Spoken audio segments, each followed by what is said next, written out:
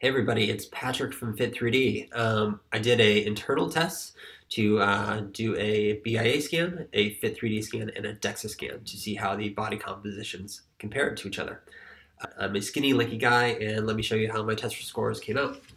So dexafit, which is the gold standard, I had a body composition of 20.9%, and I got a BIA scan. I've covered up the vendor name, but as you can see, I'm about 10%. So that's massively off, in my opinion. And the third test, just to get my printout, I did the Fit3D, and it was 18%. So if you do the math, Fit3D with it was a little over 2% difference between the DXA and Fit3D, and the BIA device was roughly 10% off the DXA. For us, that speaks very highly to our accuracy and our consistency of measurements.